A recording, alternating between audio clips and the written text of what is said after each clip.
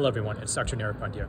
We just received news that Brock Purdy underwent UCL repair of his elbow. Here's a quick breakdown of what this means in terms of return to play timelines, what is done during the procedure, and what are the steps for rehab.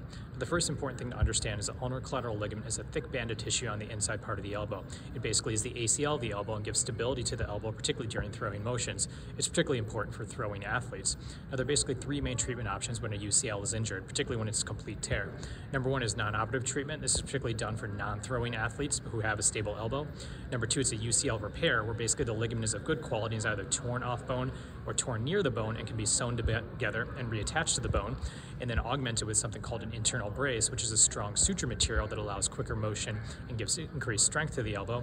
And number three, there's UCL reconstruction. That's the Tommy John surgery, where a brand new ligament is placed in because the ligament is of poor quality and cannot be repaired.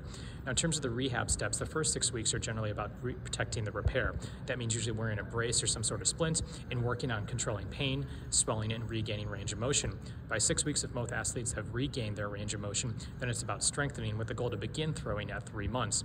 Now, along the way, there has to be good control of pain and swelling, and that motion needs to be maintained so that throwing can be started. And typically, this is a throwing program. Athletes aren't going out and throwing 40, 50 yards right away. They begin a slow, gradual ramp up with the hope that at 6 months, athletes can return to full play and take contact. Most of the studies in the literature for UCL repair show high success rates, almost in the 80-90% range, but typically return somewhere around 6 to 7 months. The key thing, which we'll all watch as we go along, is that a lot of UCL repair data is done in pictures. We don't necessarily know how this UCL repair will hold up in contact athletes, but the data is good in terms of throwing motion and elbow stability for UCL repair. Thank you.